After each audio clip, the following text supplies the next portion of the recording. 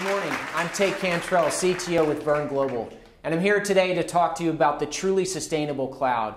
And our company has a little experience about this. You may know that Iceland, as a location, has 100% renewable power resources. So Verne Global, as a UK-based company, our objective and our development quota is to go out and bring 100% renewable solutions to servers that allow our customers to move resources from their current locations to a 100% renewable power grid.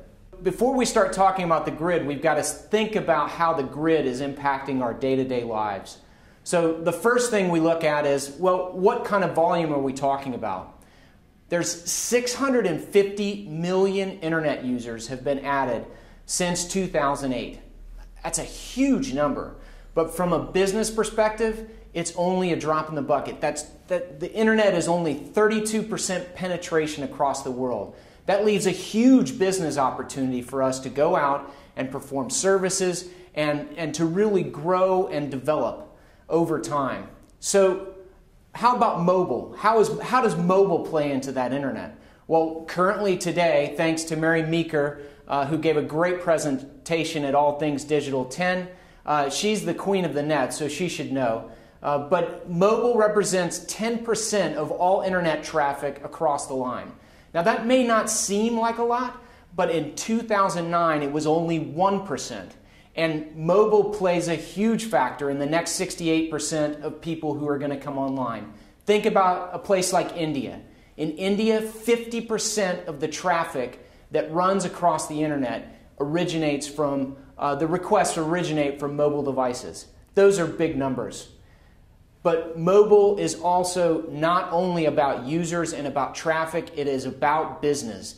And business is growing. Again, Mary tells us that since 2008, we've seen CAGR, compound annual growth rates in revenue, in excess of 150% for global ad and app revenues coming across the mobile market. That's £7 billion GBP in 2011 alone, and it is growing, no question about it. If you think about it, you can look. All you got to look at is the number of iPhones and iPads that are coming on the marketplace. Just for an example, in Q4 of 2011, Apple sold more iPhones than babies were born. So absolutely incredible numbers. Well, what this is generating, the ability to communicate mobily, to move things to and from the web whenever you want to, it's creating a huge amount of data. IBM tells us that in the last 2 years, we have generated 90% of the data that exists today. So to give specific numbers to that, that's 2.5 million terabytes of new data coming on the line every day. Now, some of you in the audience may think that that sounds like an unreasonable number, maybe high, maybe low. Well, to put it in perspective, there's 500,000 new people being born every day. If we went and mapped each one of their genomes in such a way that we could do research in a way that we haven't even developed yet, so basically take those raw image files and make them available for future scientific research that can benefit society, each one of those would be between 2 and 30 terabytes of data. So what that means is, if you take the low side of that estimate, that's 1 million terabytes every day just associated with the people that are coming into the world. Now that doesn't even count the people who are 30 years old and illegally downloading Game of Thrones, which by the way does 4 million illegal downloads of every time there's an episode. So it's mind-boggling the numbers that are coming on. And if you take examples from the smart grid, I mean, these new applications that are going to be coming to our houses, our home area networks, to allow us to interface with our equipment in our homes. It's going to allow us to track our energy uses. It's going to allow us in real time to be able to select the energy sources which make up the power that deliver the important things to us at home. All of those data points are going to continue to flow into the web. These are big numbers, and they are definitely growing. So the question is, and this question was extremely relevant while I was talking at the Smart Grid conference, but what is the impact to the grid? If we look historically how the grid has been handled, it's not been the most rapidly adaptable solution. It's not been the best moving engine. We have to tend to work with it. We have big steel, big iron, large cables that don't move around easily. So it's very important to think long-term in advance when we talk about the grid. If we look at the data centers and their impact currently, estimates range from somewhere between 1% and 2% of the world's energy is dedicated to data centers today. Based on the data that we've just talked about, I'd say that's going to be growing.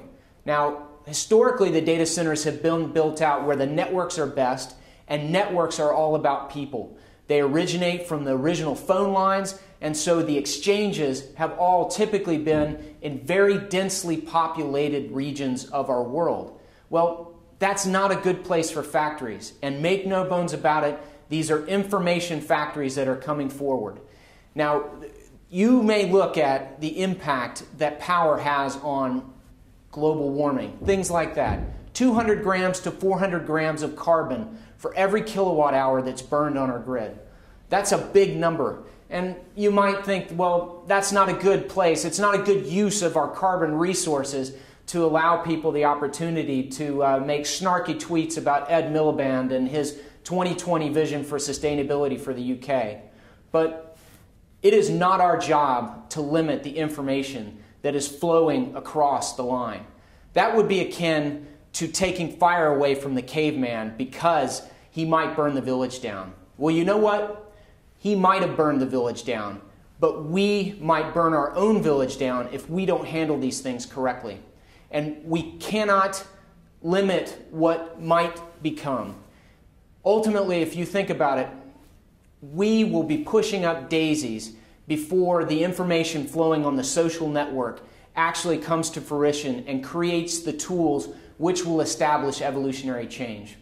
You know, pushing up daisies is an interesting, it's an interesting idea, but I have a wonderful and a beautiful image in my head now. I spent this week, as I mentioned, at a Smart Grid conference in Cambridge. What a great place, really energizing. I went for a run past St. Andrew's Church, and sure enough, there in the graveyard with these centuries-old graves, you see daisies planted in the middle and growing up year over year. It shows us that we do continue to have an impact. The things that we do today will have an impact on the future, and our social networks are part of that. We need to enable them. And if you don't believe that our social networks will have change, then you haven't been paying attention to little things like the Arab Spring. Do you think Biz Stone imagined the Arab Spring when he created Twitter? Well, in the same way, we can't imagine the impact that will happen generations to come from the way that we are interacting today. So it's a huge dynamic, and it's all about us and our responsibility to match the grid with the cloud to make all of this work. So ultimately, what can we do to relieve the pressure? It's a great opportunity that we now have the ability to tie IT and innovation and the grid all together. Ultimately, the combination of the grid and the cloud is all about innovation. We need to centralize our energy resources just the way the industrial technologies of the past ages were centralized to come to the water wheels, to come to the location where energy was most attainable. We need to move our energy sources to the sources of power. Now, one of the big advantages of the mobile dynamic is that we've changed. We've changed now. We don't have a 100-watt desktop sitting at our home burning 24 hours a day. We communicate with a 5-watt iPhone, a 10-watt iPad, and these are smaller elements. They're impactful ultimately, but they're impactful because the applications that run on them are back at the data center. Those data centers now are becoming more and more of the IT infrastructure that we ultimately use. The devices with which we will interface from a true HMI, human-machine interface, will become less and less of an impact, but we could have more and more of an impact on the data center side. But by centralizing, we do two things.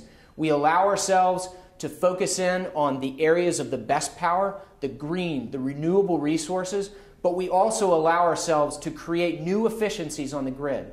Take, for example, a place where I do a lot of business, Iceland. In Iceland, you have 650 megawatt aluminum smelters, my apologies. But we have 650 megawatt aluminum smelters that are literally sitting right next to dams. These create excellent innovation in terms of efficiency. So no longer do you have to transmit long distances because it's most convenient to put a factory in a specific location. If the networks are enabled, you can put the data centers where it makes the most sense.